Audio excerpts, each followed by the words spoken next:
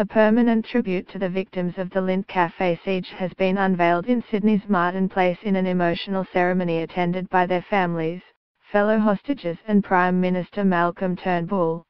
Hundreds of flowers have been inlaid into the pavement just metres from where the deadly siege unfolded 3 years ago, claiming the lives of cafe manager Tori Johnson and barrister Katrina Dawson. The floral-themed design, unveiled on Saturday morning, was inspired by the sea of flowers that blanketed Martin Place following the 17-hour standoff in December 2014.